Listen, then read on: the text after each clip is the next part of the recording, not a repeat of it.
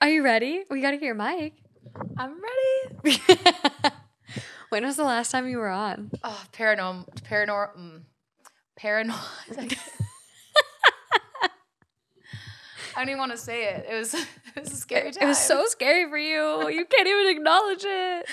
Actually, honestly, that was probably one of my favorite episodes. It was terrifying. Did I tell you what happened here after? Mm-mm. I haven't even told you.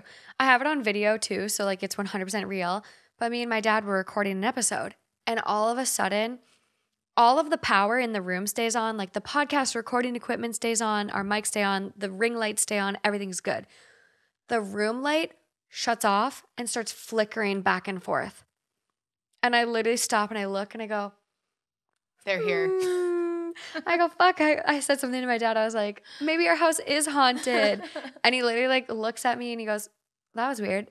Anyways. And I'm like, oh, fuck. It was so scary. But I was like, I brought this on myself, all of these scary stories. Yeah, it was fun though, honestly. Even though I was afraid and a lot of people were saying that they wanted you to bring someone else on to do a part 2. I made up for it. With more scary stuff. Justin came on and I gave him some more scary shit. Yeah. See, I knew that people were going to be mad though because you were like, I'm not going to tell this one because of you, Lauren. And I was like, no, tell it. People are going to be, there's going to be a riot with my name on it. And there was. Like the top comment. And there was. The top comment was like. So I was right. Yeah. Yeah, the top comment. I love Lauren, but can you get her off? But we need someone who handles the scary stories. I understand. But these ones are just as scary. In a different way. In a different way. Yeah, probably scarier. Honestly, for a lot of people, I think scarier. Thanksgiving and the holidays in general are a very dramatic, high anxiety, high emotion time. I actually have a story. We'll get to it when we do holiday woes, like the true Christmas, Hanukkah, holiday stories. But I have not talked to an uncle of mine for 3 years. Wow. Because of a holiday throwdown. So it's a very traumatic time for a lot of people.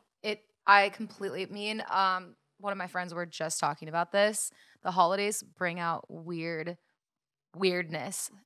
I mean, they're really great and they're really fun and they can be really beautiful, but it's like all these different personalities and dynamics and history and just everything, putting it all together in one room, heightened time, things can get weird.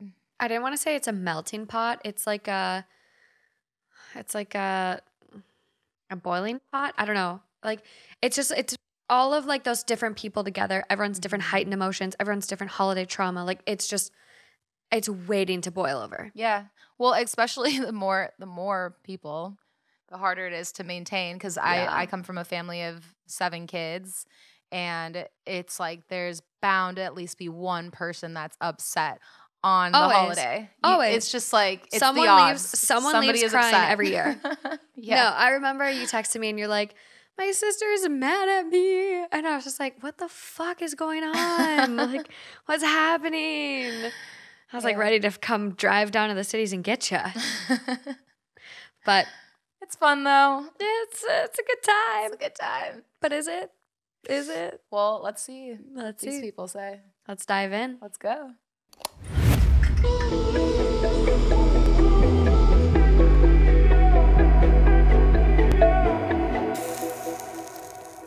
Hi guys, welcome back to another episode of Two Hot Takes. I'm Morgan.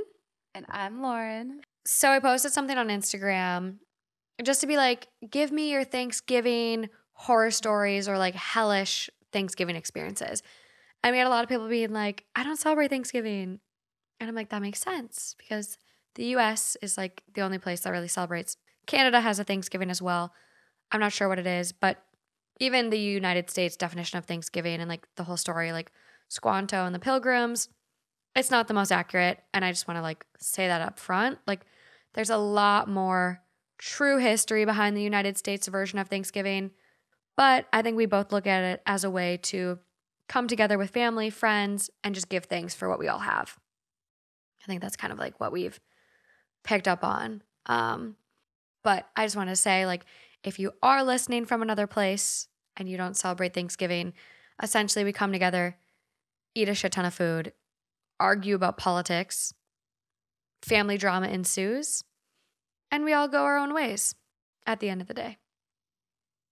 Take a shot, bitches. I just think it's funny that every year that I used to go to my big family Thanksgivings, we don't do them anymore, but I would have the same people asking me, how's dance?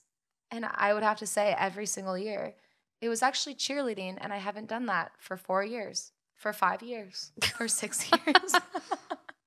Like, get it together, people. It's just like, it was just such a song and dance. Like, hey, Lauren. Oh, that's like all the holidays. Oh, God. And like replace dance with boyfriends. Like, oh, do you have a boyfriend yet? Oh, my God. How is a pretty nice girl like you still single? Oh, my God. Like, every year I would go back single for the holidays. And my family would be like, are you seeing anyone yet? Are you dating anyone? I'm like, no, I'm like so fucking happy single. Like, you don't understand. Me and my friend Lauren have been like going to London. We've been going to Thailand. We've been doing all these fun things. I skip out on the holidays a lot. You do. Yeah. You really do. I was in Hawaii last Christmas. I know. Which is probably much better than cold Minnesota. Well, when I lived in Minnesota, I used to come out to California for Christmas. That's so wild. I know. Yeah, you've like done the flip now. Yeah. Well, these people, let's see how they celebrate. So up first, God, I know how much you love periods. Here we go. Am I the asshole for telling my sister-in-law that she can't sleep at my house for Thanksgiving if she's on her period? My sister-in-law... What? Thanksgiving brings out the weird, I'm telling you guys. My sister-in-law invited herself to my home to stay for Thanksgiving, but I don't want her sleeping at my home if she's on her period. A few times in the past, she has come to my house and stayed while she has been on her period. Both times, she slept in our guest room and ruined our sheets and mattress pads. It looked like a massacre. To make matters worse, she didn't tell us. We had to find the disgusting sheets in our laundry and find the bloodstains on the mattress pad. Not only that, she has left tampon wrappers and bloody tampons in the toilet without flushing, and blood on the toilet and inside of the toilet seat. Why is she so messy? I told my husband to say something to his sister, but he was too embarrassed to say anything. I figured I wouldn't say anything because she was moving out of the country and I didn't expect her to visit anymore. Well, she just informed us that she's coming for Thanksgiving, and I informed her that I didn't want her sleeping over if she's on her period because the last few times she's left a nasty mess while on her period, and it was disgusting. She cursed me out and called me a rude bitch and said that's why no one in her family likes me. They only tolerate me because I'm married to her brother. I told her, that's fine, and I'm not tolerating a grown woman staying in my home that can't control and clean up after herself while on her period. I understand having heavy periods, but to leave a mess for everyone to see and to clean up is absolutely disgusting. Should I have just kept quiet, or am I the asshole for telling her she can't come if she's on her period? I mean, that's... It's not even just that it's disgusting, it's extremely disrespectful. Yes. However, I will say the way that she presented it to her, she could have been like, hey, you've actually left a mess and it was a lot to clean up and it wasn't very pleasant. So like, yeah. If you are on your period when you're here, then please make sure that you're very mindful because that wasn't fun for me. That would have been a better way to say it. To tell somebody that you can't come over if you're on your period, that's a weird way to present it. Like, come on. The delivery was not good. Yeah. I mean, based off the title alone, we were like, oh, what the fuck is happening here? Yeah. No, I completely agree. Bad delivery. Yeah. Really bad. One, Venmo request that bitch for new sheets and mattress pad. I get everyone has their different sensitivity levels to periods. Case in point over here. You're talking about a time that you told me of a period bloody bowl in a kitchen bowl in the kitchen. Yeah. Just bloody period water. It was bad. I don't want to cook my food and eat next to like blood. Yeah. And uterine wall lining tissue shed. Yeah, no. No, the uterine lining's fine. I'm kidding. No, but I mean, I love eating next to that stuff though. Yeah, just the blood. Just add a little extra protein, add a little spice. Gotcha. No, but I don't care what other people do on their period. You want a Dixie cup, you want a tampon, you want a pad, use what you want to use. But free bleeding in a bed, like you have to be free bleeding to ruin sheets and a mattress pad. Well, I mean, not necessarily. Like she could have. Sometimes people have it that heavy, where she had a tampon in and it still just happened. However, she should have notified them and let them know, or washed it, or washed it, done something like that. The whole thing is just disrespectful. I've ruined a man's sheets on my period before. But that was having sex, and like when you get bopped in the cervix, everything bopped. She says bopped. Everything comes out. So that's tough. But I've also like been at someone's house and I had a spray tan, and I had already showered, but like still they had white sheets and a little bit of my spray tan from like the sweat and whatever got on their sheets. I immediately like washed the sheets myself to make sure they weren't ruined. And if they would have been ruined, I would have been like, hey, super sorry, my spray tan fucked up your sheets. Where can I get you new ones? Like, can I order you new ones? Can I give you money? Whatever. So for her to like not only ruin them once on a period, but twice on a period, ma'am, miss, ma'am, like, sweetie. Maybe, but it might be some medical problem or something. It's a real thing. Yeah, she should have just said something. She should have. But yeah, and also like she's coming from out of the country for Thanksgiving. You're not the asshole, but you really just made your Thanksgiving gathering real difficult for yourself. Yeah. What a bitch, though, to be like, none of my family like you. I know. It's like, it's so funny that she comes back. This is why no one likes you. Because you're a rude bitch. Rude bitch. I kind of like that combo. Rude bitch. I never call anyone that. I'm going to start using that during like road rage. You're such a rude bitch. Rude bitch. I kind of like it too. Top comment on this one. Not the asshole. That's just gross. I was all ready to jump your ass, but I don't blame you one little bit. It's unsanitary and rude for her to do that. Don't flush tampons, people. That was the other thing I was remembering. Don't flush tampons. Anyone. Why? You cannot flush tampons. Why? It is bad for septic systems if you have a septic tank, but even city systems, you cannot flush tampons because a lot of city water gets recycled. Ew. Yeah. But then what you're also shitting in there, so they're recycling shit water, so can't they figure it out with the tampon? Watch the Zac Efron documentary about water. It's episode 2. They go to Italy. It's magical. Ducks were shitting in this water, and they still recycled it and became drinking water. A lot of water gets recycled. But if you throw tampons in there, it has a hard time going through the grates. There's an episode with Mike something. So do most people just like wrap it up in toilet paper, throw it away? That's what most people do? Really? What do you guys do with your tampons? Please tell us. Go to the YouTube. Tell us what you do with your tampons. Weird story. Sorry for the dudes that are listening.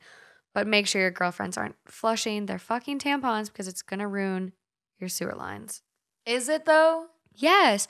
That's no different than people. Like, it doesn't matter what water system you have. If you flush wet wipes, your shit's going to clog. You're going to have a big plumber bill. You can't fuck with that shit. It's a delicate system. All those tampons are just going to be on the sides of the pipes. I did not like that sound you made.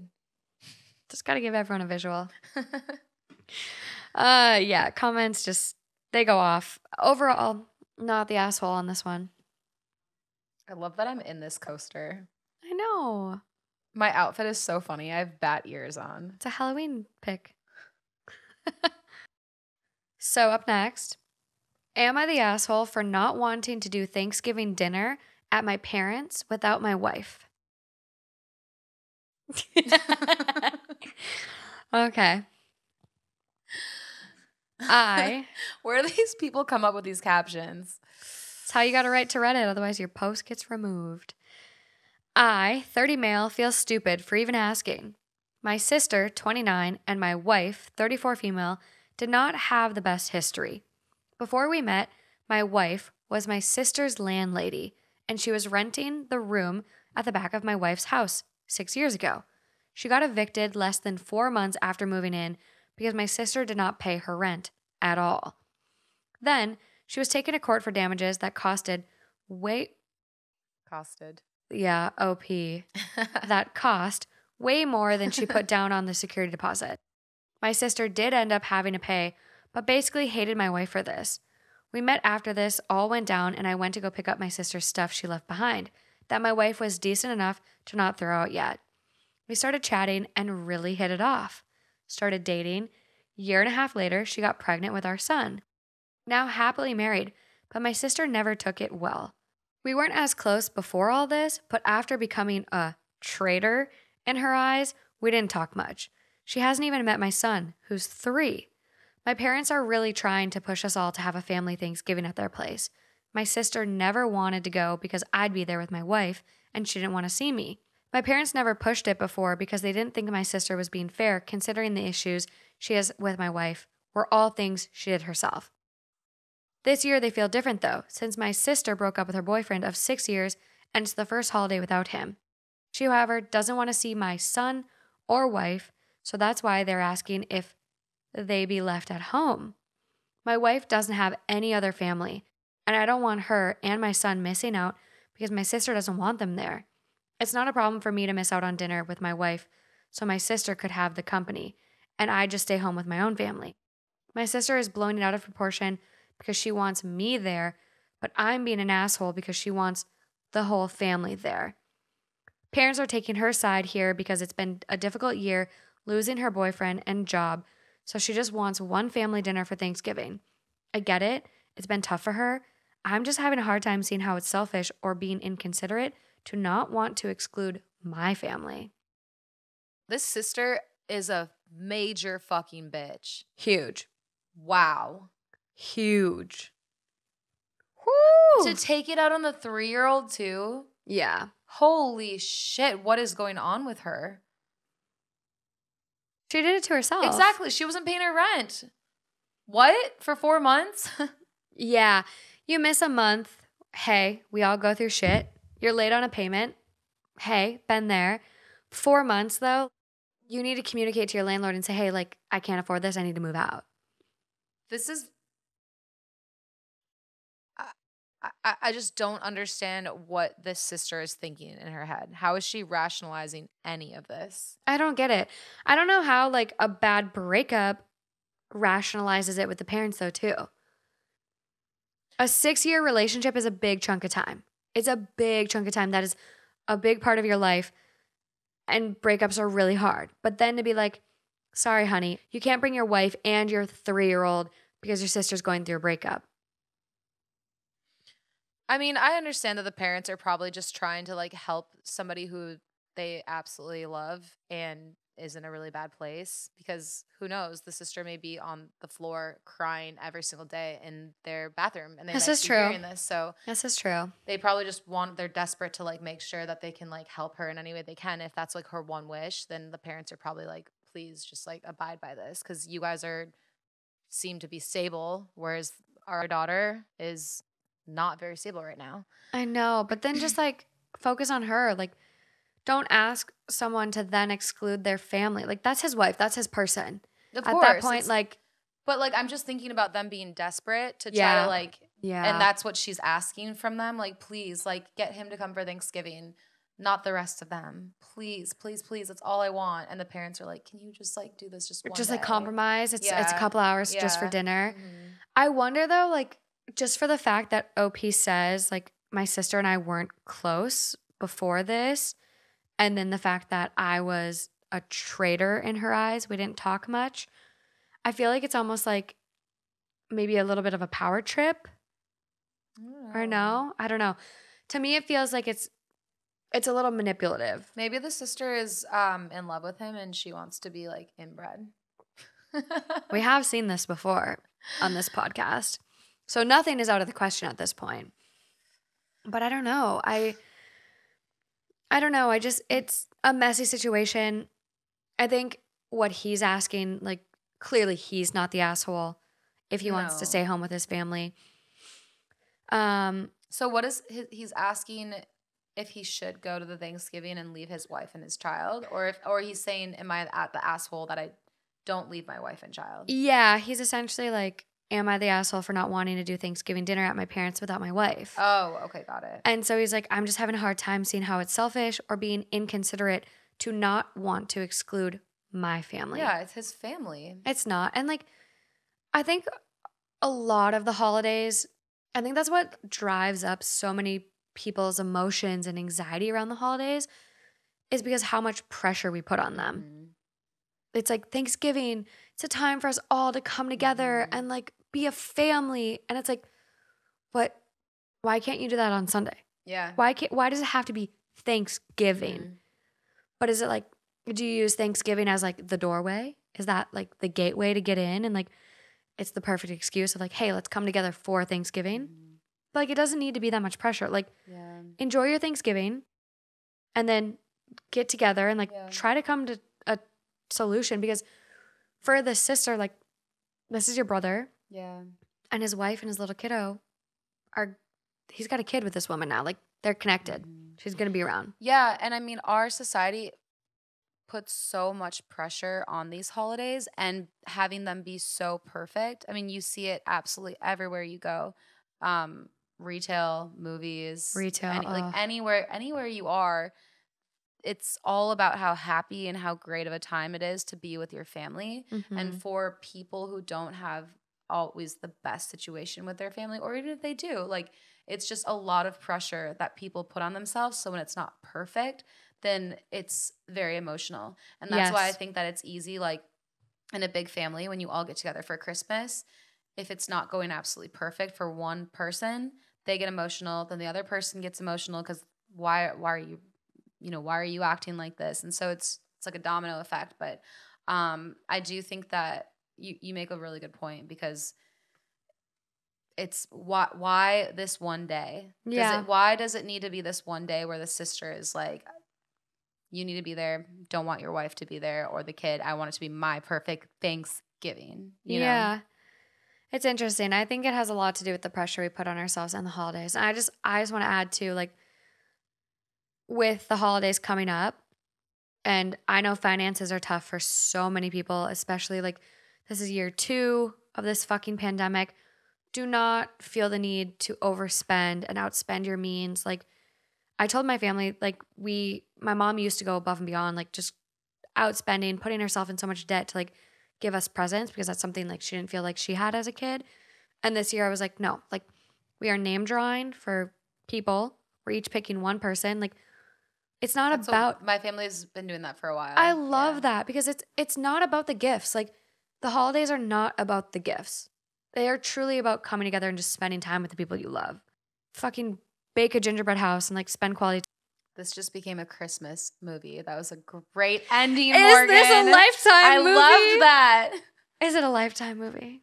Heart warmed. Netflix, My heart just grew 2 times after that comment. Okay, Grinch. Okay. But yeah, it's just, no. I hope the sister-in-law, like, breakups fucking suck, but you also, like, need to get over the past. Like, you were the one that wronged the landlord, and like, yeah, she lost in court and then had to pay more, but sometimes you just gotta move on. Yeah, I think it's so ridiculous when somebody,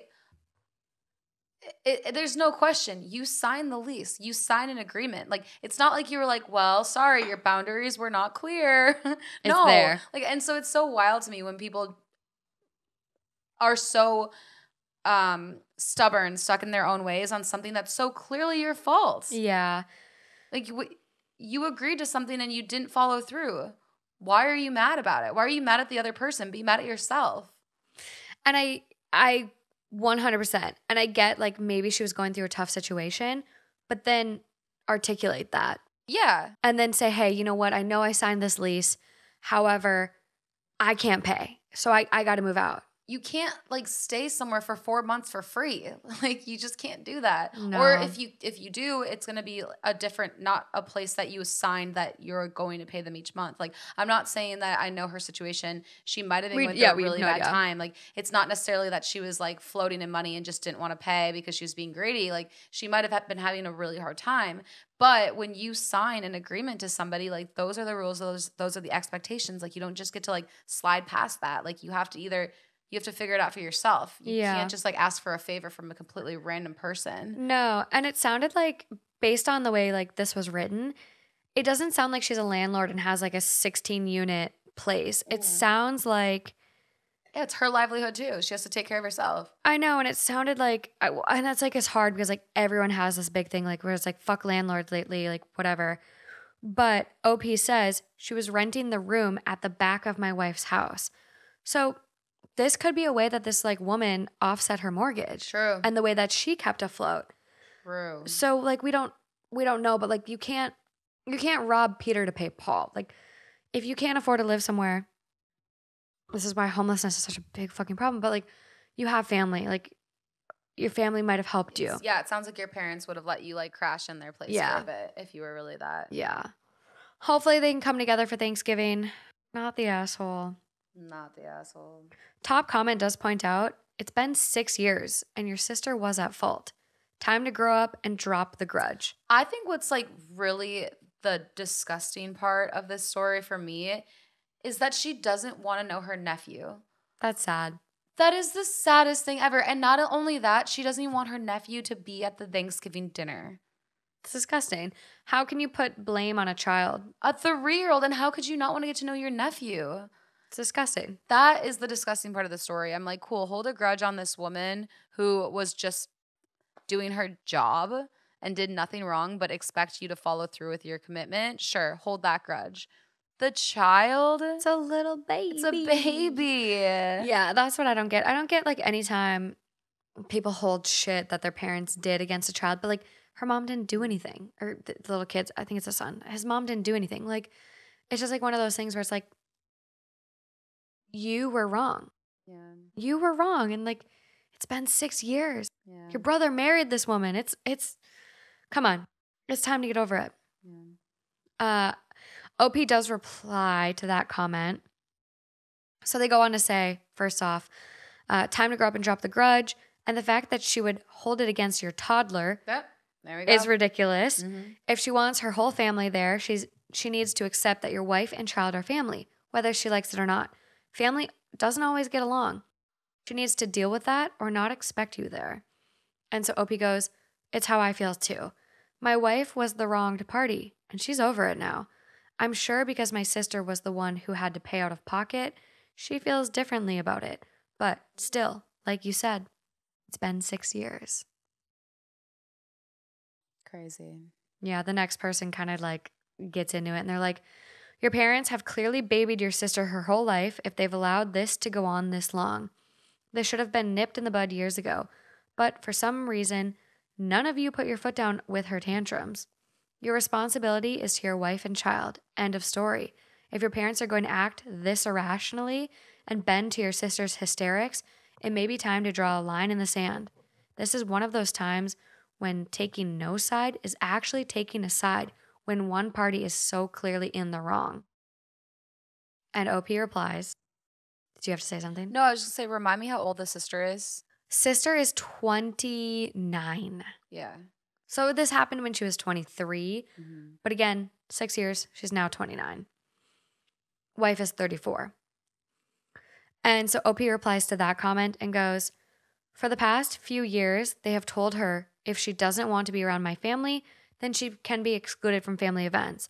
This is the only time they want to do whatever to make her happy because of what's going on. They're desperate to help her. Yeah, bad breakup. 6 years. Like at 6 years, I think, I mean, me in my mind, I'm 3 years into a relationship and I'm like, okay, I anticipate marrying this person. Yeah. So 6 years, it's like, that's, especially she's 29. She dated him 23 to 29. Like, yeah, those are such big years where you envision a future with the person you're with. It's like, why are you with that person unless you see a future? So it's a tough breakup, but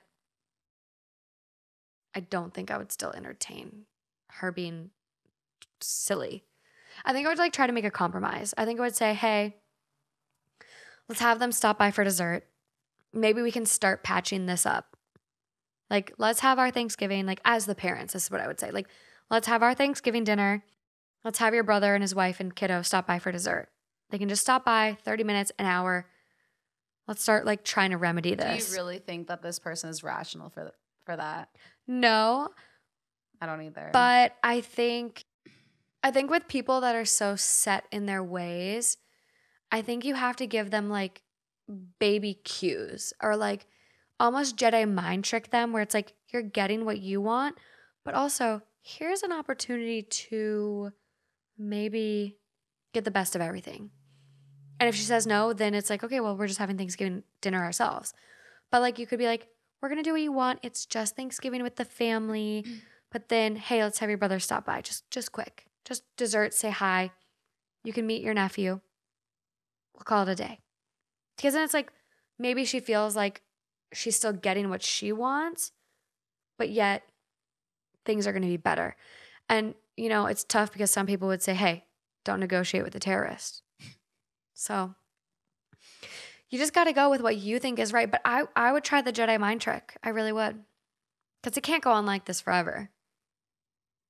Thanksgiving's one holiday. You got a shit ton more to deal with. I think that if I were the family, I would just wait until she kind of gets in a better place, like with the stabilization of the breakup. And then I would literally have an intervention and be like, listen, what in the actual fuck? It's fucking time, you rude bitch. You rude bitch. Yes.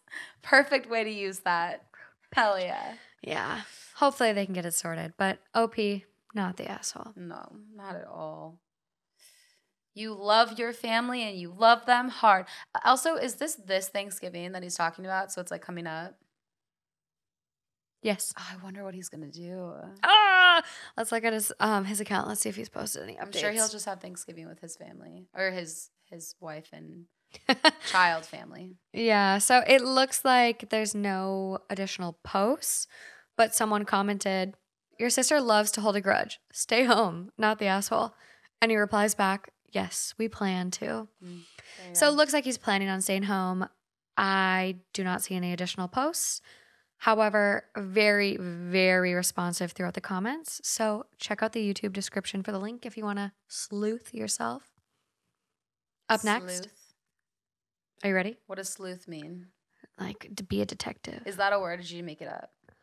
No, I didn't make it up. Sleuth is a word. I'd be impressed if you did. I liked it. No, sleuth. A person who investigates crimes. A detective. Wow. I might not be able to pronounce vague, but I know sleuth. I don't pronounce that word right either. When you were telling us. How do you say it? I don't know. It comes out different all the time. That's what the thing. And okay, so you guys, like I've literally been trying to explain this to people. We're from Minnesota. If you're not familiar with Minnesota or the Midwest, some Midwest places call the things that you get from a store, we say bag. Hey, can I get a bag to carry my stuff home in? Hey, can I get a bag? That's a Minnesota thing. And so when I moved to LA, California, I would say bag at the grocery store, and they would stop, look at me, and say, what? What are you asking for? And so I changed my speech, and now I say bag. Can I get a bag? My Minnesota people make fun of me for it. My brother says I'm an idiot. But it's now ruined a lot of the other words I say. So instead of saying vague, which is how it should be, I say vag. Vag. I literally do that too. And I started doing that right when I moved to California as well. I know. And I didn't know that was the correlation, but that is the correlation. That's the correlation. Because I would have people that would always be like, what are you saying? Like bag, what? Vague, vag, bag. I'm like, I don't, now like my vowels are confused right now. Is it clicking? My brain, yeah. But, and it's funny because like I do that too. So like Alejandra, when she was younger, she went by Allie, and like I've known Alejandra for 16, whatever, like so many years forever now. And so I knew her as Allie. So whenever she was like, I want to go by my real name, which is Alejandra, I had to like program my brain to say like, like Allie means Alejandra. Allie means Alejandra. Allie means Alejandra. Because I knew her for one way for so long. So I met her and she put her name in my phone as Allie Nagel. Yeah. But like her name is Alejandra. Yeah. And I have another really good friend named Allie Krauser. Wait, oops, I probably shouldn't say her last name. She listens. She loves the podcast. I think she'd love a shout out. But it's funny because now when I'm hanging out with Allie Krauser, I will accidentally call her Alejandra sometimes because I'm so used to like associating like Allie to Alejandra. So I'm just like, because my brain was like, oh, wait, that was wrong. Needed to like readjust. And that's what was like the bag thing. And so now it's like the other like A's sometimes get like confused. We're just jumbled.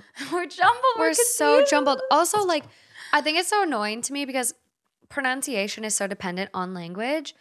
And I was thinking about this and I was like, I give people who learn English as their second language so much fucking credit because look at the word read. R-E-A-D. It can be read. It can be read. Like I read that. Yeah, true. How the fuck do you know? So all of you people. It can be Riyadh. Riyadh. Oh, up in the club. Riyadh. I feel like fucking Mr. Worldwide. But all you people judging me for my vague. Maybe you're pronouncing it wrong. I don't even know what it is anymore. Is it vague or vag? Vogue. Vogue. It's Vogue. It's Vogue. Let's see.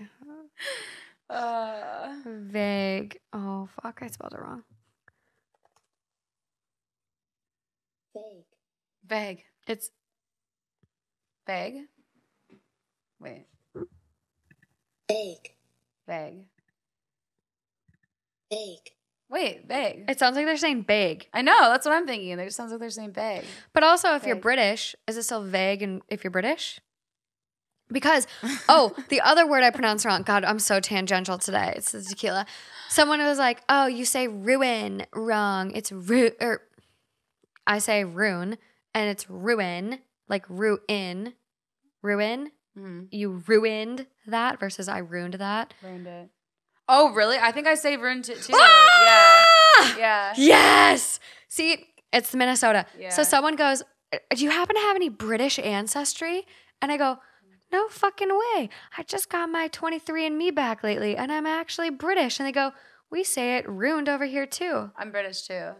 Well, I mean, the people that are listening are from all over the place. I know. We know that. So it's hard because... Just love me for me.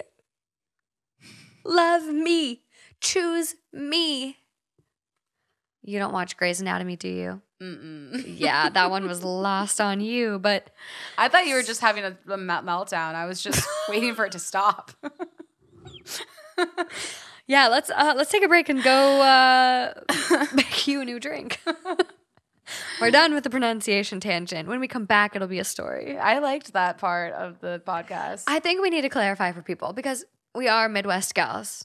We just got to set the record straight. Well, the Canadian that I told you about, it's so funny because he always says, sorry. Sorry. And I can't. Can I get a Coke? I can't not repeat him every time he says, sorry. It's too hard not to. I love Canada. Will someone from Canada adopt me? Okay. So up next. Do you want me to tell you the overall vote before or after? Don't you always tell me after? I do, but so why do you want me to tell? Why do you like what's going on right now? It's staring me in the face, and I just don't want to keep it to myself. I feel like you're angry. It must be the person's the asshole. Clearly, maybe okay. I'll pick a new story first. No, I'm just kidding. Okay, so here we go. Am I the asshole for Clearly, you're the asshole. We already know that based off of Morgan's reaction. Am I the asshole for not wanting a Christmas tree up at my mother-in-law's house on Thanksgiving? The holidays are very special and sensitive for me, 34 female, this year more than ever. My brother and I were recently orphaned, having lost our mother to breast cancer over 20 years ago, and now our father to septicemia in 2020. I'm trying to navigate how I'm going to manage the holidays without my parents, and I'm a new parent myself. So I want to establish some nice family traditions with my son, 1.5, that we will be able to continue. I love this time of year so much. I really want it to be special for my son. I agreed to have Thanksgiving dinner this year at my mother-in-law's house, and my brother, who is traveling 900 miles to visit, is okay with going over there. But as we're confirming the plans, my mother-in-law says I'm putting up my Christmas tree tomorrow, and maybe my son would like to help put up ornaments. This sent me completely over the edge. This is my reasoning. 1. Thanksgiving is one of my favorite holidays, and I would prefer the two holidays be clearly split and defined. I can't. It's so annoying to me when people are so weird about that.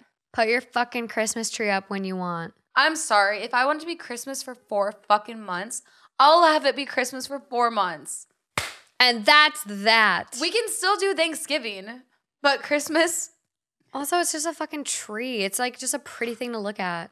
Why do you only want to look at it for a month? Exactly. You put so much work into it. You put so much work into it. Enjoy it.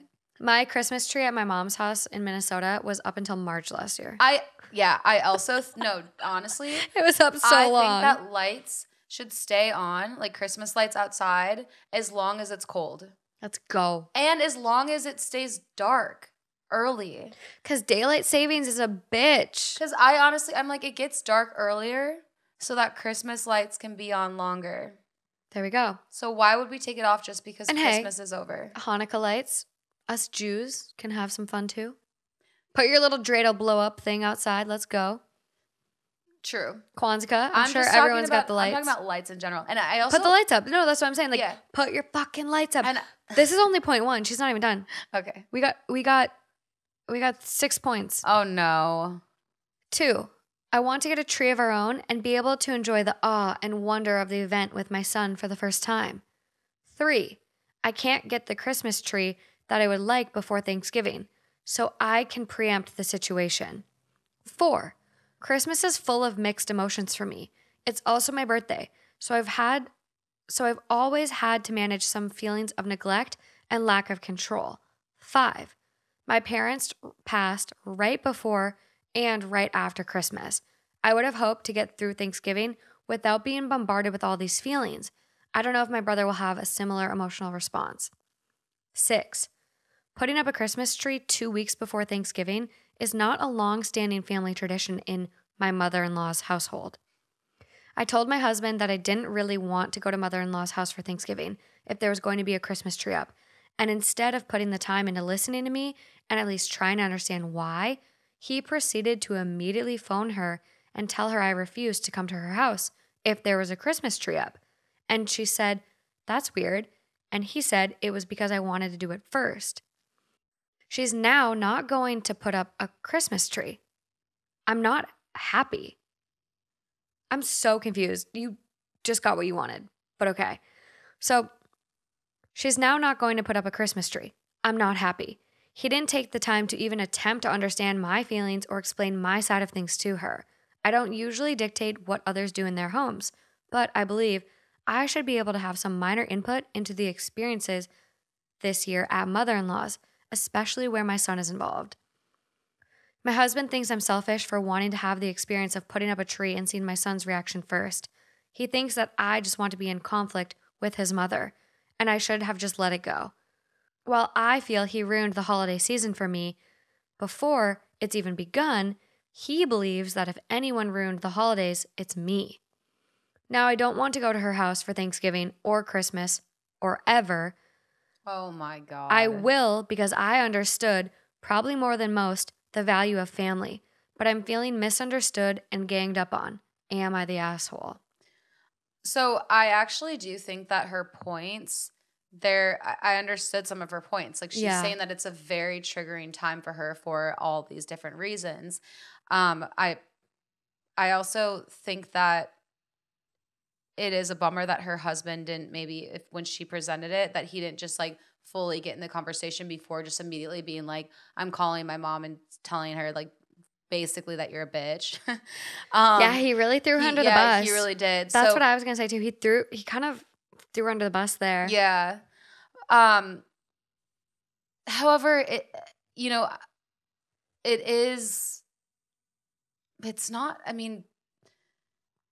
it's not her house. It's just not her house. And like this, she wants to have a Christmas tree up. I don't know. I think that it's weird for her to refuse. I don't know. Or dictate. Dictate. Yeah, exactly. I think it's weird for her to dictate that situation and say that I don't want a Christmas tree to be up. It would make sense to me if she was like, honestly, it's kind of triggering for me. It's kind of hard on me. Like, this is just how I feel. But for her to be like, so she better not have that Christmas tree up. It's just kind of, yeah. It's a lot. It is a lot. And I don't know how far apart they live from each other, but I have, there's just this story is a lot to unpack. After point 1, I was like, fuck this lady. And then we get to point number 6 and I'm like, okay, I have a little more empathy. Like I do see where she's coming from. Like, it's hard though, because like loss is loss. You never truly get over loss. You just kind of learn how to grow with it. Mm-hmm. And so even though she lost her mom 20 years ago, if she lost her mom right before Christmas, like every time Christmas rolls around, that's going to be a reminder of her losing her mom. Yeah. So I get it. It is very triggering. So her saying she wants to separate the 2 holidays, it's like, please just let me have this one holiday that I remedy with happiness. It's Thanksgiving. It's this one holiday I had with my mom, and then I lost my mom, the next month. So I get it. I think I have a problem with, I guess, her husband not really understanding her, but I also think like this can't be a one-off. You married this man. There has to have been more situations where this man has shown you he doesn't understand you and your experiences, because if you've been married now for however long and you have a 1.5-year-old with this man, like he should understand your past. He should understand your trauma and be able to empathize with that. So for him to just be like, she's not coming if you put up a fucking tree. Yeah. And then like throw her under the bus that way. So I'm like, you married this man who doesn't like respect you. And I don't want to like, I don't even know if you would consider this like blaming her or like whatever, but it just seems like there is so much disconnect between every single person in this story. Every single person. Mm-hmm. Like the husband is wrong for going to his mom and throwing his wife under the bus, who should be his partner. He's wrong for not trying to understand his wife. The wife is wrong for trying to gatekeep a fucking Christmas tree and dictate what other people do in their house. But also, they're both wrong for not understanding her trauma and her experience. So it's like, the overall vote on this one was asshole, which is what I was like trying to like, I was just like twiddling my thumbs, like so excited. But now that I'm in it, I feel like it's not asshole. I feel like it's almost more of like an everyone sucks here. Yeah. Like there's no winners, there's no losers, because as long as there's this disconnect, you're all losing. No one's going to be happy. I think it's a little bit her reasoning with the triggering of the holiday and just wanting to keep it separate and just having Thanksgiving be Thanksgiving. That's fair for her to want that, but also like it's also something where she needs to realize that other people are involved and it can't just like revolve around her. I think it's a little bit selfish that she is so worried about being the first one to show her son like this exact experience that she's trying to tell someone else in a different household not to have a tree. You know what I mean? Like, that's so true, because even if she wants, which she did put in her points, I can't get a tree that I would like before Thanksgiving so I can preempt the situation. Mm-hmm. And in point number 2, she goes, I want to get a tree of our own to be able to enjoy the awe and wonder of the event with my son for the first time. So you almost wonder if it is more about that experience with her baby and the tree versus being more about the family. That is interesting, because then it's like, I guess you could make a point where it's like, it doesn't matter whose house it is. You're still going to be witnessing your son have that experience for the first time. Right. It's interesting. Well, I know I met this young mother once who said that she was not going to tell her kids that Santa Claus existed ever. Oh, interesting. Yeah, because she wanted to be the one to give the presents to her children and have them be grateful to her and not to a magical fairy character. Yeah. I've also heard like to that point exactly, it's very, very discouraging if you are a person of wealth to tell your kids like, oh, hey, Santa brought you the dirt bike. Hey, Santa brought you the most expensive gift. While it might be more exciting for your kids, they're like, oh my God, Santa brought me this big present. If your kids go back and tell kids that don't have as much. I never thought about that. Yeah, so it was this thing where it was like, if you want to, have Santa be this person in your kid's life and have this experience for your kids, let Santa give your kids gifts, but let Santa give your kids gifts that everyone could afford. Because going back to school and having makes so much sense. Hey, Santa brought me a fucking pony. And it's like, these kids, Santa doesn't like me. I was so good all year. What the fuck? That's exactly what it is. And so it makes these other kids that like don't have as much, or these families that aren't as privileged, it just makes everyone feel bad. So it's like, own up. Like if you're getting your kids fucking bougie gifts and that's something you want to do it. But like, say you got the gifts. Like, say you got the gifts, because it just makes sense. Yeah. I never thought about that. I know. It was really interesting. I just read it recently. It was like holidays are coming up. Like, let's be better this year. Like, and it's to each their own. Like, obviously, if you want to tell your kids Santa brought them a fucking pony, you can do that. But I think it just like, it levels the playing field. And like, there's so much disadvantage and lack of privilege and whatever. So make everyone feel good. But this lady, I'm perplexed. The kid experiencing Christmas with the grandma for the first time, the tree. I love trees. Like I celebrate Hanukkah. I celebrate Christmas. I kind of do it all. My mom, when we went back to Minnesota for Halloween this year, she was like, do you want to put up our tree? And I was like, yeah, let's go. Let's do it. Let's get it up. So we were going to put up our tree for Halloween. So, I mean, I have a hard time like kind of rationalizing like it's never too early for the tree. Any last thoughts on this one? No, just that her husband needs to chill out before calling, because what she said is that he called his mother immediately. Yeah. And I think he needs to chill out a little bit too, even if he thinks she's being irrational. I think that wasn't very nice that he didn't let her explain her triggers, even if he still thought that it was unfair, because it is, in my opinion, also unfair. So I like your agreement with everyone sucks. I really think you're right on with that. I think he didn't give her a chance to like really talk at all. He immediately was like, I hear no. Let me call my mom. And it was clearly bitter. Yeah. Sorry, Mom. My wife's a bitch. That's literally what he did. Yeah. That's what he said. And the thing is, like, when you I've said this a time and time again, because they come up with like these stories so much, but it's like, when you marry someone, that's your person. That's your ally. That's where you should be aligned. Yeah. And so for him to like just call his mom, like, Mom, Mom, she doesn't want the tree. Like, buddy, talk to your fucking wife. I feel like I've done that before.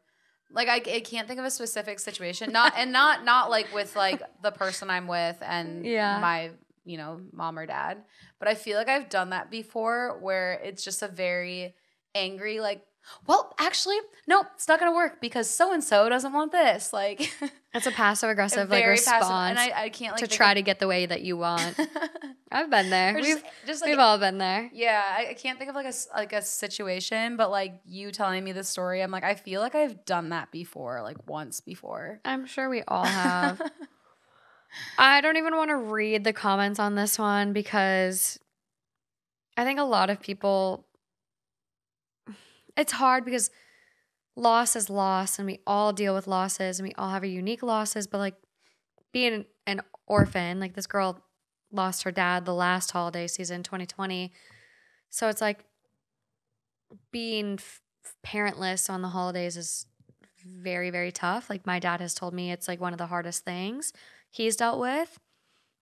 And I think a lot of the comments kind of miss that and don't really have a lot of empathy for her. But top comment, you're the asshole for gatekeeping Christmas. Go to any department store right now and you will see trees. Are you not going to take your kid to the store?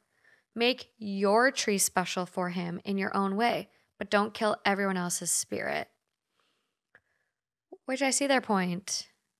But also, like, what happens in department stores is not what happens in people's lives.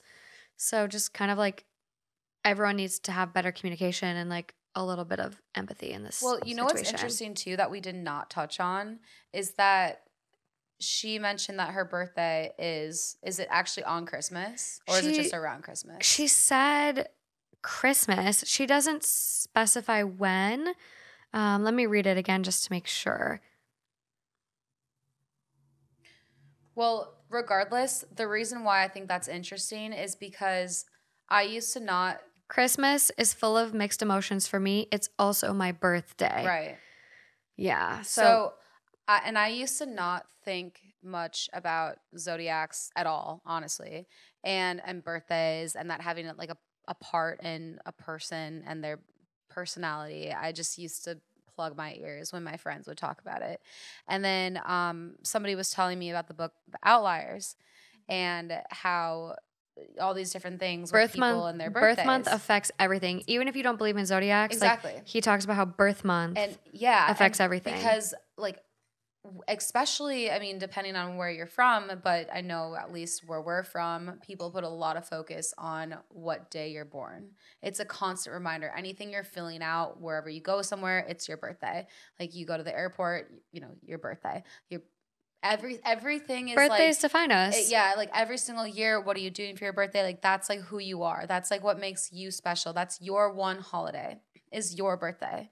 And so there's so much focus as a society around that we identify with that so much. And so, for example, growing up year after year, I never thought anything about the fact that I had a summer birthday. So nobody decorated my locker growing up. I never brought cupcakes to school. I never got celebrated from my entire class. Yeah, you had a summer birthday. And I didn't think that would impact me. But the thing is that all these type of things impact us as we're growing up year after year, and they impact us in who we are today. Like that's why as a society, I think a lot of us have realized our childhood traumas, and using trauma is not just like traumatic, but like trauma means just basically experiences that have impacted you when you were young to the point that you are today. Yeah, and that's why it's interesting, because I do think that birthdays really do play a part on our personalities. So hearing this story, and that was one of her points, is that like her birthday is on Christmas, and that I don't know, it's all just so interesting to me. But no, and I do see where you're going with that, because it's like that's her birthday. And it's also the time of year her parents are now both gone. Mm-hmm. So it's like, there's a lot of triggers. It's a lot of triggers. And like, I have a friend, like one of my best guy friends, his birthday is the 26th. Tanner is 26. And it's like, Tanner never really had a birthday, because it's like Christmas is 25th. His birthday is the 26th. It's like, it just like, it's all smooshed together. Yeah. So it definitely would shape you even growing up, because it's like, you can't really separate it. Like that's your birthday. And so if her birthday's on actual Christmas, it's like, that's just a whole shit clusterfuck of feelings. Like there's no good way to get around that. Did she just become not an asshole? I think Reddit might have given her a bad vote in my book. I know people might come for me for that one, but I have a lot of empathy. I know loss is really tough to deal with. I just think it's not necessarily, okay, maybe she's gatekeeping the tree, whatever, but like she should have been the one. Overall, my opinion, everyone sucks. She should have been the one to text her mother-in-law. Like, you've been married now, you have a 1.5-year-old. Text your mother-in-law and say, hey, I get you want to put up the tree. However, this is like a very triggering time of the year for me based on losing both of my parents. Would you hold off on the tree? Like, can we just have Thanksgiving? Like, she's an adult. Text your mother-in-law. Reach out. Because if you can't do that, like, how old is she? Did she say how old she is? She did, right? She's 34. Text your mother-in-law. Your husband doesn't have to be the middleman. He tried to be. He clearly fucking sucks at it and threw you under the bus. So I vote everyone sucks here, but like, God, I'm sure the mother-in-law would have empathized with her. You know what I'm just realizing too? You know, I said I was like, I feel like I've done something like this before too. Yeah. I think what I'm thinking of is that I had an ex do that to me, where I explained that I didn't know if I wanted to do XYZ with his friends because of XYZ. And I was just kind of like, I don't really know how I feel about this. And anyway, like they called him and he picked up the phone. He was like, Lauren doesn't want to go. Lo doesn't want to go. And I was like, don't do that. I was talking it through with you. Like, God damn it. Well, and that's the thing. Now they're just going to think I'm a fucking bitch. And that's the thing. I'm a rude bitch. No. You're rude bitch. Rude bitch. And that's the thing. If you want these people to be in your lives, and like clearly they're married, they're going to be in each other's lives, you don't talk shit about them. You don't throw them under the bus. Yeah, okay, you could vent. Venting is healthy and normal. Agreed. This was so preemptive. Yeah. Like, you don't even know what she's feeling. Yeah, like she could have gotten all of her feelings out and he could have been like, thank you for explaining that. I do think that, you know, the tree is still very special to my mother and I don't want to hold her back from that, but I also want to be supportive of you and like and find another way to support you while still not like affecting like my mother's plan. That's exactly how it should have been. And she could have been like, oh my God, you're the best husband ever. I'm obsessed with you. Let's have sex. That's how it could have been. Could have been like that, guys. Buddy, you missed out on a good Thanksgiving blowjob. I'm bored of this one. Let's go to the next one. Next. Okay. Up next. Am I the asshole for not wanting to invite my mother's home health aide to Thanksgiving? I'm 38 female, and my mother is 70 female. She's been suffering ongoing health issues for some time and has lupus. I live out of state and currently can't relocate, although I visit her as much as possible. She has a home health aide, 22 female. I've met the aide on a handful of occasions, and she's lovely. My mother always waxes lyrical about her. That said, my sister and I don't know her all that well. I always host Thanksgiving, and it's usually a big thing, so I start planning months in advance. I am admittedly a type A, LOL. My mom called and asked me if I could invite the aide. Because the aide doesn't have any family, she's a single mother, and is estranged from her parents. I'm extremely sympathetic to the aide situation, but am hesitant to invite her because I don't know her. I mentioned that concern to my sister. We often have differing opinions on stuff like this, and she told me that if mom says, it goes, and that otherwise this girl, who worked to help our mom so much, would be alone on Thanksgiving. I now feel like a bit of an asshole, but I feel like it could potentially be awkward for her because she won't know anyone except my mom. And it will almost be like she's working on Thanksgiving when she could be having a Friendsgiving or spending time with her baby son. Am I the asshole? Edit, she would either have to bring her 3-year-old son or get a babysitter. As I live out of state, she would also have to spend the weekend and stay overnight. That's it. That's all the context. Where's the mom staying, though? That's my first question is, where's your mom staying? I mean, if they have room for her, let's go. I mean, I guess my thought with the holidays is a situation like that. If the person wants to come, open arms. I agree. If she feels like she's going to be working on the holiday and doesn't want to come, that's great. But like, if you invite her because she has nowhere else to go, open arms. I don't know. I agree. Also, I mean, I know it's a weird time though, like right now because of COVID, and stuff. But I mean, if she's taking care of the mother, like I think it's fair game. That's probably who they're. I agree, and I look at it. I don't know how much assistance her mom really needs, but I look at it as your mom isn't going to get to where you live by herself. Who's driving her there? Who's going to take care of her while she's there? Can it be you? Because if it can't be you, then does she need the caregiver? Mm-hmm. So, also, she said baby, but like her baby son, but like a 3-year-old isn't a baby. Like 3-year-olds are fun. They're mobile little people. They talk. Like they're fun. So, it's not necessarily a baby. 3-year-olds are fucking the shit. They're They're not so fun. They're so fucking fun. So I look they at really it. are, honestly. They're so fun. Like I want to like skip the 1s and 2s. Like give me a 3-year-old. Really, when people say terrible 2s, I'm like, I love 2 to 5-year-olds. Give me the 3-year-old.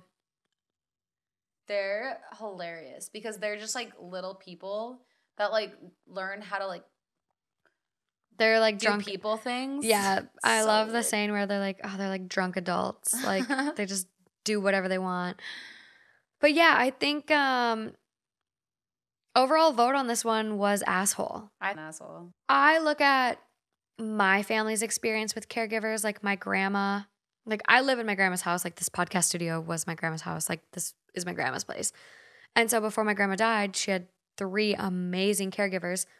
They got invited everywhere. Yeah. They were family. Like my dad still talks to them. Yeah. And we also have another family member, like family friend that we consider family because my family is just inclusive as fuck. Judy has a caregiver. Judy's caregiver comes to Passover, Seder dinner, Hanukkah dinner. Like her caregiver comes to everything because she's just like an extension of Judy. Like she's family at this point. So, Right. I mean, just like, you don't have to be weird. Like this isn't The Help. Yeah, so I think that's the issue is that she is just so frustrated because it's not going completely according to plan, and she's so Yeah. type A that she's like, I can't make this work. I can't be flexible. I can't be nimble. It's the holidays. It's the holidays. We're Roll- supposed to love. Roll the punches.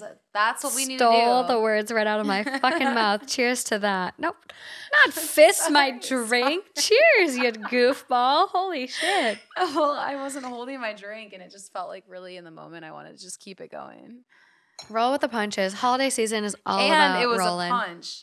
So I feel like it went with the theme. It did. Yeah, I don't know. I think as a culture, as a society, as a world with the holidays, we need to start setting a different precedence and start to really just focus in on the fact that the holidays really are just a time to take a step back, to not be moving so fast, to just enjoy the moment and accept and not judge and love, and just really take this moment to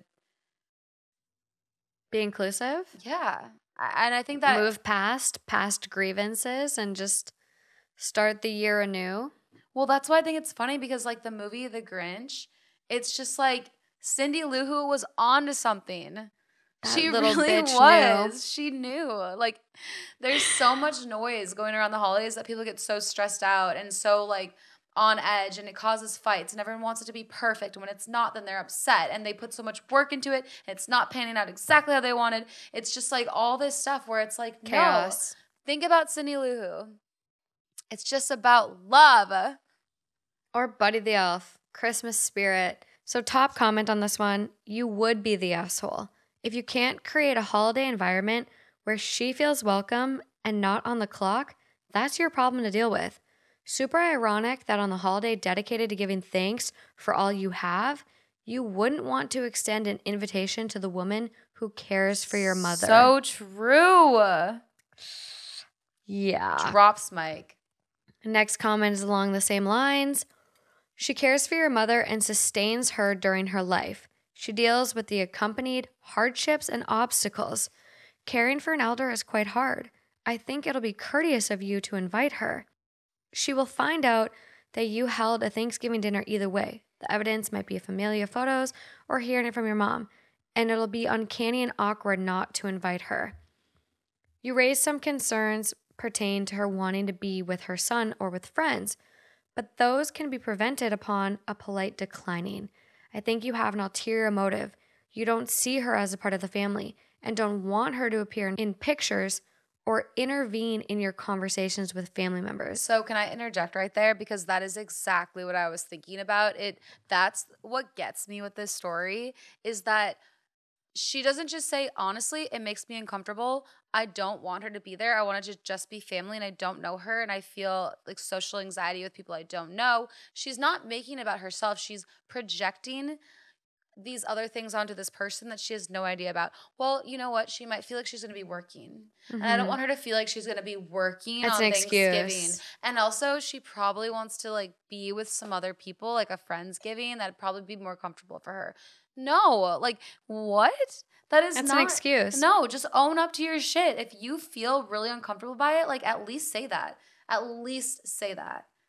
Don't make it about other people and assuming their intentions, their desires. Like, don't assume for other people. Like, speak for yourself and go from there. I agree. Yeah, I think it's her probably being embarrassed that she doesn't want her mom's caregiver to be there, and like being like, "Oh, who are you? How do you know the family? Oh, I'm so and so's caregiver." Like, it's probably embarrassment trying to portray this image. But yeah, I think it's a lot of like assumptions, like you said. Like, extend the invitation. I think with a lot of these stories, like this next one that I might read, it's extend the invitation. And if the person doesn't want to come or feels overwhelmed, it's up to them. But at least you extended the invitation. Your conscience is clear. You feel good. You did your part. Well, yeah, and you can always also just say like, "Hey, I completely understand if you have other things going on that you would rather do. But if you don't, for whatever reason, just want to welcome you to our experience." Like, yeah, it doesn't, you don't have to be like, "Hey, come to my party, please." Like, it can just, it can be it can like, be casual. It can be very casual. Like, "Hey, like if you have other things to do, like no pressure at all." You don't want to make it a pity invite, but yeah, saying like, "Hey, no pressure. We'd love to have you. Please come." But if you have other things, totally get it. Get it. But still make them feel included. Exactly.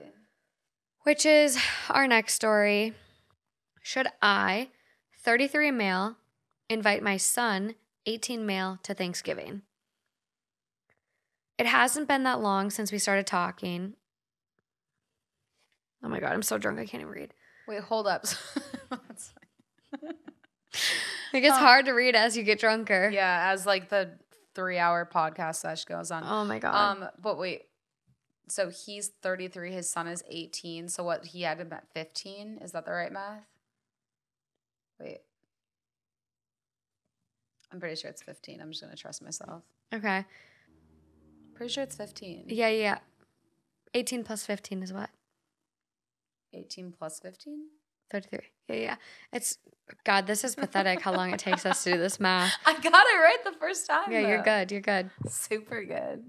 All right. So he had him at 15. So young father. It hasn't been that long since we started trying to be a part of each other's lives. I went into detail in previous posts about my history. He was kept from me, and I was never told about him. My ex's parents, his grandparents, lied about me walking out on him after my ex passed away. And we know the truth now. The thing is, he's cut them out of his life for the lies, and he has no other family except his aunt, my ex's sister. But she had to travel out of the country for some family troubles on her husband's side, and she most likely won't be here in time. Basically, my son won't have anyone to spend it with, on top of already having such a rough few months with everything. And I mean, I want to invite him so he can finally meet my parents and siblings and everyone else in my family. I'm just not sure if it's too soon or if I'd be making him feel pressured to say yes. Given our history, is it too soon to invite him to a holiday family gathering? Edit. No. So he goes to say, edit. So sorry to those who commented before. I wanted to reply, but for some reason I couldn't view my comments. Irrelevant. But you said what? No. I agree. Absolutely not. I don't think it's ever too soon. No. And what does he mean given their history? Probably just the fact that he was hidden and his grandparents probably created this narrative. It's just like, why waste any more time? That is my thought. And that's what I viewed on this other one where it was like, it was a similar situation for the story that was on my dad's episode where it was like the mom and the baby mama lied to him and said, he's not yours. He's not yours. So this kid grew up thinking his stepdad was his real dad. Stepdad found out he wasn't his and abandoned him. And I'm like, what's the point in wasting any more time? Your kid is already so hurt. Yeah. Just try to make the best out of whatever situation you have.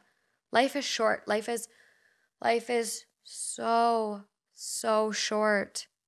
Do not waste any time. I just agreed. Invite him. Agreed. Absolutely invite him. I have no hesitation. And again, with the whole like pressure of not making someone feel like they have to say yes to something they don't like. No, people will find a way to say no if they don't want to. They'll come up with whatever excuse. My car died. I got towed. I'm sick. If people don't want to be there, they won't show up. Yeah. So don't worry about what pressure they're going to feel. Exactly. Just open arms, invite. And if they say no, that's fine. Exactly. Completely agree. Top comment, yes, a million times yes. Whenever you see an opportunity to get closer, to form a bond, etc., take it.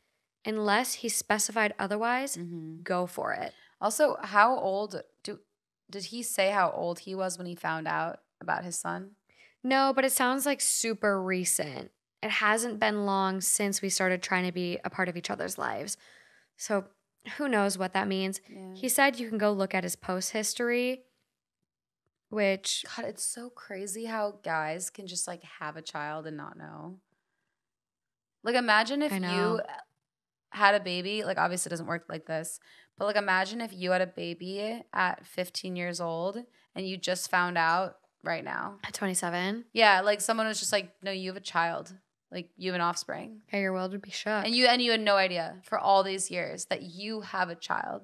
Your world would be... It's just so crazy that it works like that. Your world would be shook.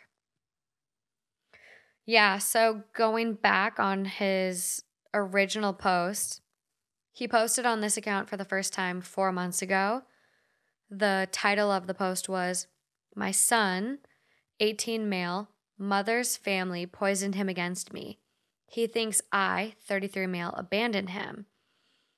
Judging by the age, I'm guessing you all know how young I was in my life when he was born. His mom, my ex, were best friends since we were in kindergarten. She was the love of my life. We were together from 5th grade up until our sophomore year. Her family just made us stop having contact. They moved and everything. For the longest time, I wondered why, but now I know my answer. Beginning of June, I was sent a text from an unknown number. You don't know me, but... And after a long message, he tells me he's my son. And wanted me to know he graduated from high school, got accepted into college, no thanks to me. He just wanted me to know that he managed to do it without his deadbeat father. I have my cell on my Facebook page and stuff, so he probably got it from there. So part of me was thinking he had to be a prank, but he mentioned my ex. I had to call him and ask to meet up. He at least agreed. I was nervous meeting him, but he seemed to hate me. It was very emotional for me because I saw so much of my ex in him and also some me, and I never had a clue. My ex passed when he was 2. Wow. Her parents told him I wanted no involvement in his life, but I was never even told of his existence. I absolutely would have been around if I had known I got her pregnant. He didn't believe me, and he thinks I'm just trying to cover my ass. That's not it, but he seems to think so. They went so far as to tell him I broke up with her when she told me and wanted nothing to do with him, as a way to convince him he doesn't need a dad like me in his life. My son left the park where we met, still not believing me. He was really upset. What stung the most was the hate on his face, the way he was looking like I'm the biggest piece of shit on the planet. I'm crushed.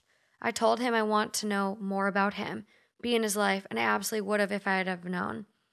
He doesn't seem to want anything to do with me. They've said too much against me. How do I get him to see I'm telling the truth? I'm heartbroken over this. Never wanted him to think he was unwanted his whole life.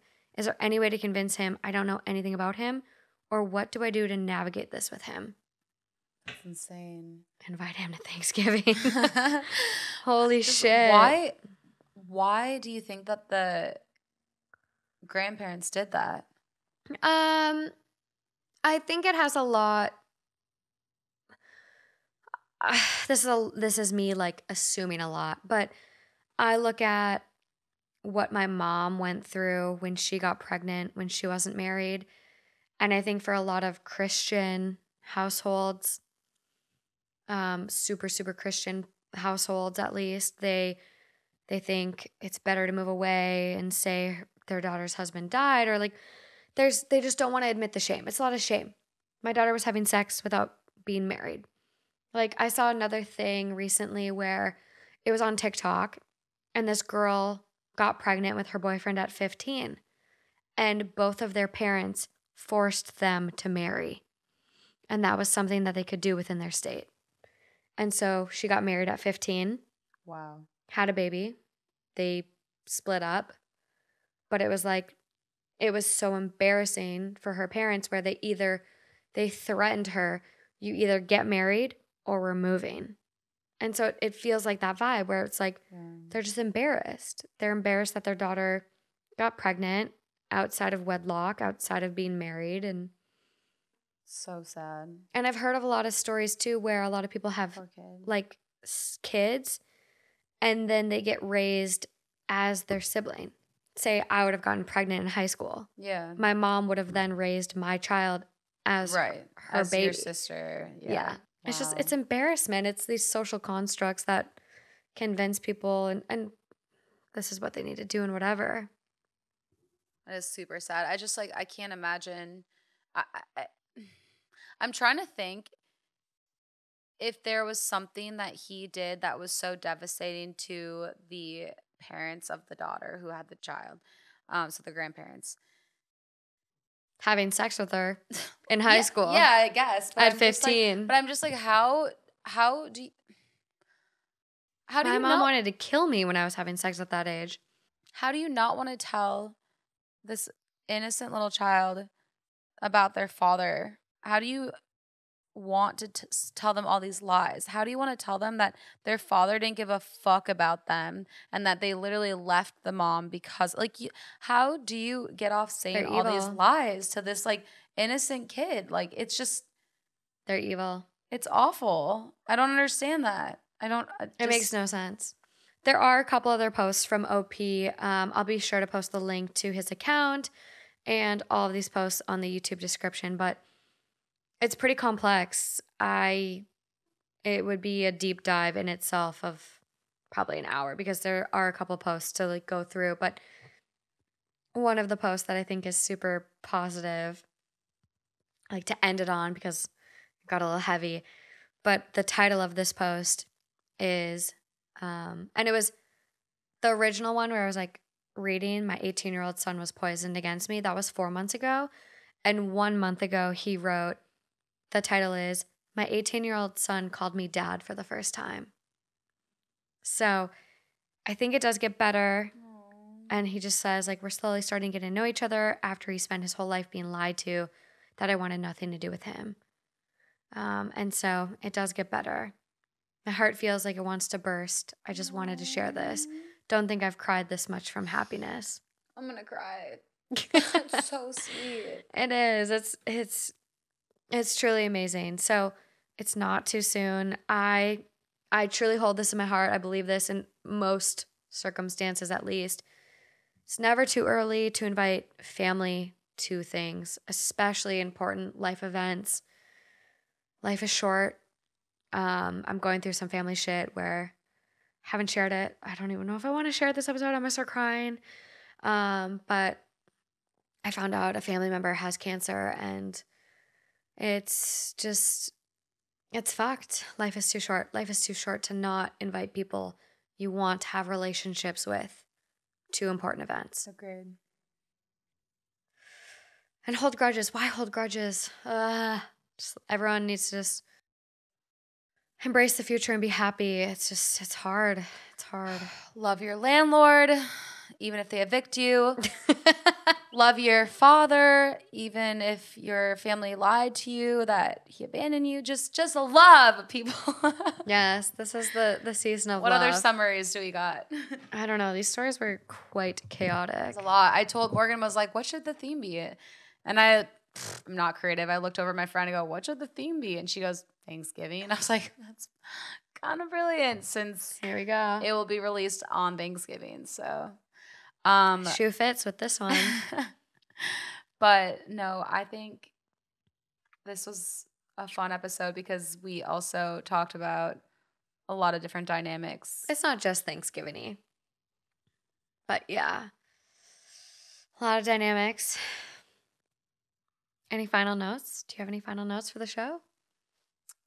I'm trying to think of like the cheesiest thing I could say. I think I got all of the cheesy comments throughout the episode. Did you though? Did you though? Did I though? Did you though? No, but offline I'll probably be. Yeah, just have the happiest, healthiest Thanksgiving you can have. I avoid politics because, at least in the States, it's always miserable bringing up, which is sad. But avoid politics and just embrace the family. I mean, whatever your family is, Friendsgiving, family giving, whatever you want it to be. And just don't take it too seriously. That too. And if you are alone on Thanksgiving, we are here for you. Mm-hmm. Reach out to us, to Hot Takes. Justin brought up the fact he'd love to do like a holiday fundraiser. So we're trying to come up with like a way to do like a holiday GoFundMe type thing so we can like support people in need during the holidays. So we want everyone to be happy and healthy during the holidays. So whatever that looks like for you and your family, just don't feel like you're the asshole for setting boundaries and doing what is going to keep you the most sane and happy and healthy. Because holidays are fucking rough, you guys. But that being said, they're beautifully rough. Let's coin that term. They're beautifully rough. Hold on. Let's coin that term just the way that we did rude bitch. Rude bitch. Beautifully rough. Love it. It's going to be on a t-shirt along with the moron stamp. At the end of the day, I'm building a graphic in my head right now. I see it all. At the end of the day, I think we've only said it twice this episode, right? I don't think we said it at all. I said it once at the beginning, and if someone hears more than twice, Lauren might have been 2. But I think we've gotten better. I can't say the same for like because I'm an idiot, but what? I say like a lot. I know it's my filler word. It's my comfort word. It's really hard, I think, to not have a filler word. Language is hard, you guys. Vague, vague. Vague, vague.